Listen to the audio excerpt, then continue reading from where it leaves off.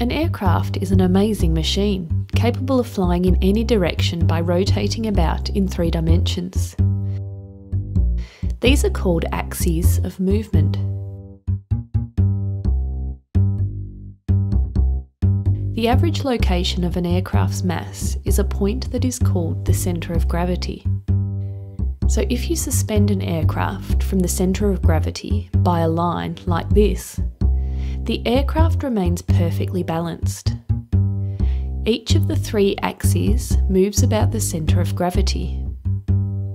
The aircraft's principal axes are normal axis, drawn from top to bottom, lateral axis, drawn parallel to the wings, and longitudinal axis, drawn from tail to nose. Each axis is perpendicular to the other 2 axes. Let's look at each individually. The rotation about lateral axis is called pitch. This movement changes the vertical direction of the aircraft's nose. The rotation about normal axis is called yaw. This is the movement of the nose of the aircraft from side to side. The rotation about the longitudinal axis is called roll.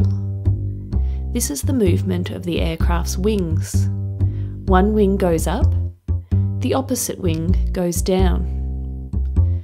So in summary, these are the 3 principal axes of movement.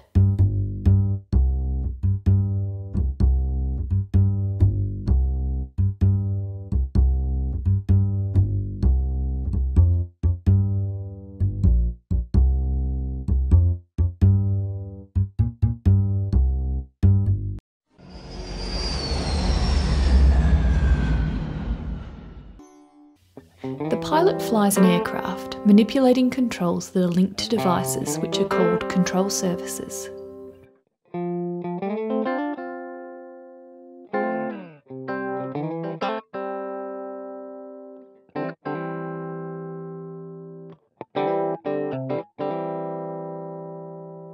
The wing produces upwards facing lift as it flies through horizontally facing air.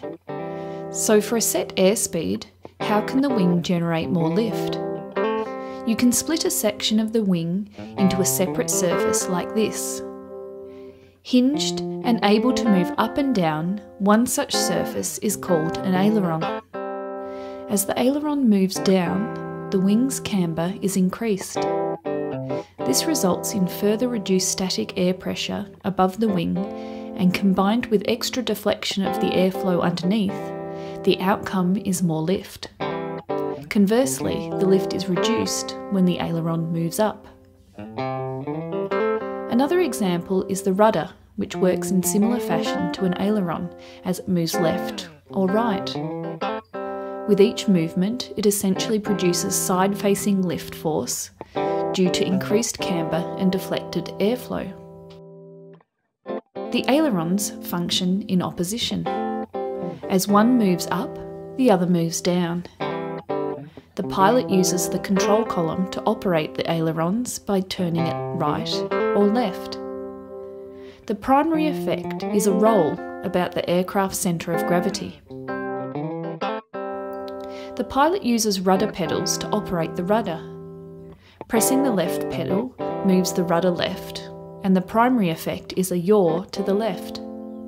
The right rudder yaws the aircraft to the right.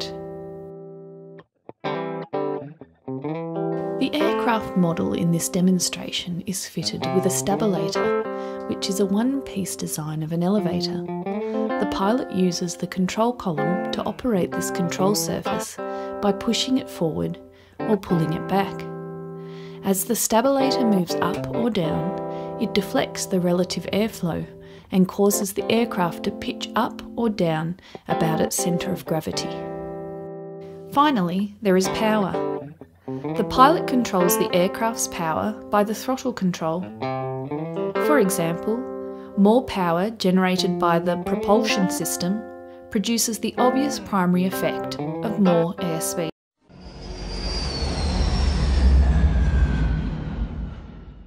The main control surfaces allow the pilot to rotate the aircraft in 3 dimensions.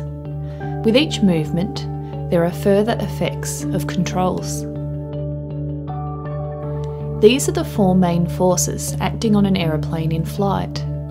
The average position of the lift force that is generated by the wings is represented here by the lift arrow. The sum of the aircraft's mass is represented by the weight arrow, always pointing down towards the centre of the Earth. The forward thrust generated by the power plant and the resistance called drag are shown by opposing horizontal arrows. The primary effect of the ailerons is a roll. As the aeroplane rolls, the lift force rolls with it.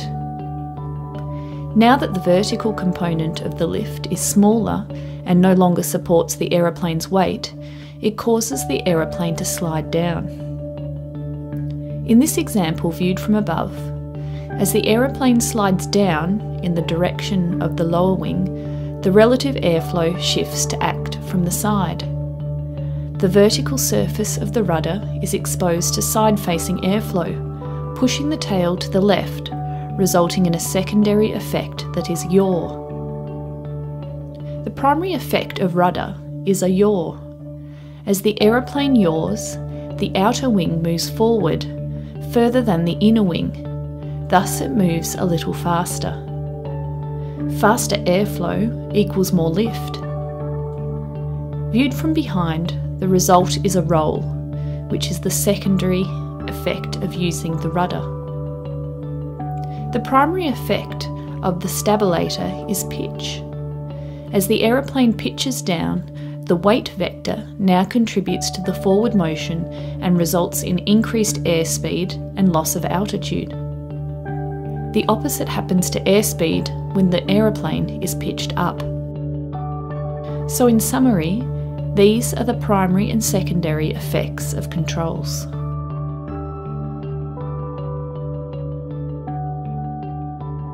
From the aeroplane illustrated here, one effect of increased power is a stronger spiralling slipstream behind the propeller.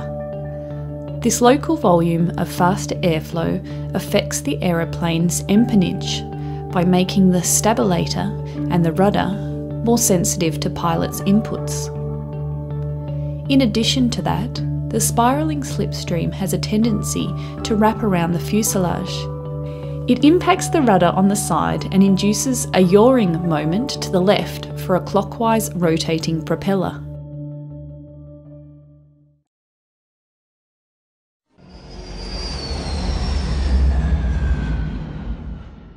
There are several different ways to describe lift. This formula is a mathematical representation of the lift force. Don't switch off just yet, this is not as complicated as it seems. This is known as the lift formula. Firstly, let's define some wing and air characteristics. This is a cross-section of the wing. If you slice the wing exactly in half, you will get the mean camber line. The mean camber line is the precise centre of the wing's thickness. So at any point along the mean camber line, the top slice matches the bottom slice. The point where the camber line meets the front end of the wing is called the leading edge. The point where the camber line meets the rear end of the wing is called the trailing edge. When you join the leading edge with the trailing edge by a straight line, you get the chord line. The direction of the air movement relative to the wing is called relative airflow. The angle between the chord line and relative airflow is called the angle of attack. The speed at which the aircraft flies through the air is called airspeed. The projected area of the wing is called the wing surface area. The mass of air molecules within specific volume is called the air density. For example, more molecules equals higher air density. So let's have a look at the lift formula and its elements. Lift is a force. CL stands for the coefficient of lift. This value is determined by engineers as part of the wing design process. It lets us know how much lift the wing can produce at any given angle of attack. Thus, the angle of attack is the key component of the coefficient of lift. Rho is the air density. V is the airspeed. S is the wing surface area. We can use this formula to work out the aircraft's lift force. We won't do this here. For you, the pilot, this formula presents a clear illustration of the relationship between the angle of attack and airspeed. These two elements of the formula you readily control. What the formula suggests is that for a constant value of lift, if the airspeed increases, the angle of attack must decrease, and vice versa. So in this example, both aircraft are producing the same amount of lift and both are maintaining level flight. The aircraft on top has a higher angle of attack, thus slower airspeed, than the aircraft below, which has a lower angle of attack but faster airspeed.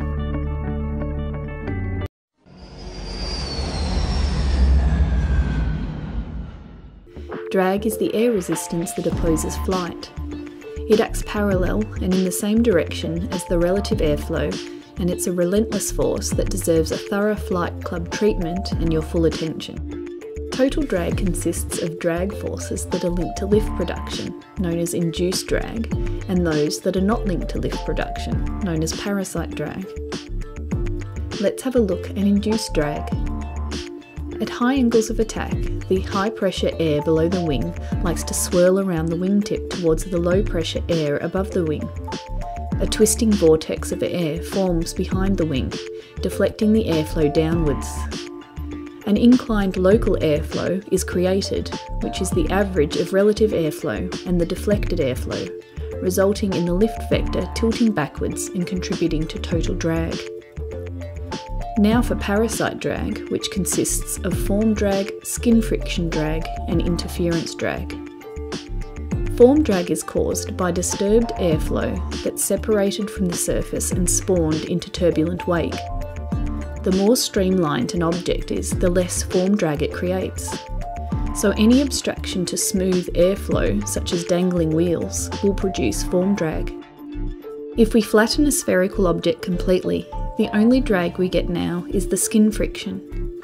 As the name suggests, skin friction depends on the quality of the skin surface the airflow passes over.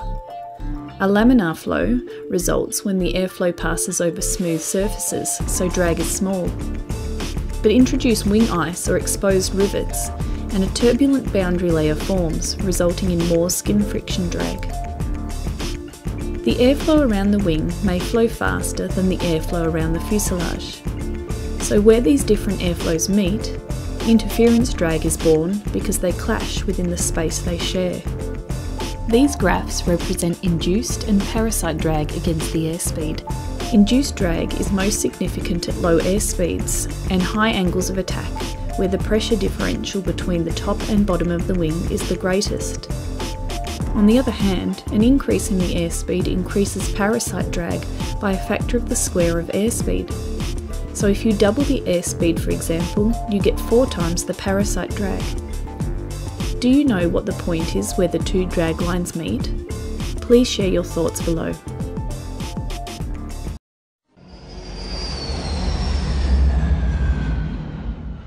An aircraft is a well-balanced machine.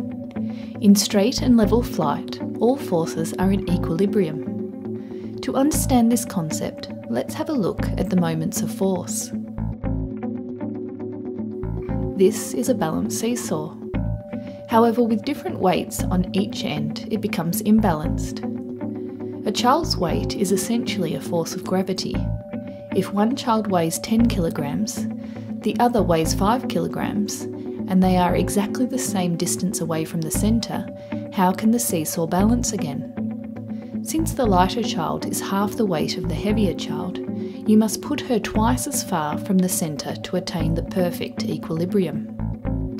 Archimedes once said, "Give me a stick long enough and a pivot, and I shall move the world." What all this means is that little force can achieve bigger results given a long enough arm to create the moment of force that is needed. Mathematically, a moment is defined as force multiplied by the arm. Going back to our seesaw analogy, we can prove that the lighter child is able to balance the heavier child by using a longer arm to achieve the same moment of force. These arrows represent the 4 main forces acting on an aeroplane in flight. For demonstration purposes, these forces are often shown to act from a single spot, but in reality that's not the case. On a typical light aircraft, the average of weight is slightly forward of lift. Thrust is above drag. Combining the moments of these forces together suggests that in this configuration the aeroplane has a natural tendency to pitch down. So how is this fixed? The stabilator takes care of it by generating an opposing downward force.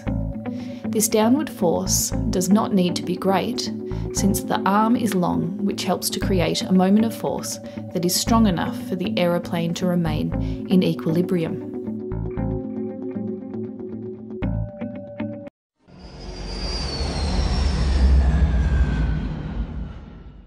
Forward centre of gravity causes the aircraft to develop a pitching down tendency. Equilibrium is regained with help from the elevator, which creates a counterbalancing downward-facing force. Unfortunately, this downward-facing force increases the aircraft's apparent weight, which means that more lift needs to be generated to keep the forces balanced. According to the lift formula, once the critical angle of attack has been reached, more apparent weight requires more lift, causing the only other variable, stall speed, to increase as well. Remember the 2 F's. Forward centre of gravity equals faster stall speed.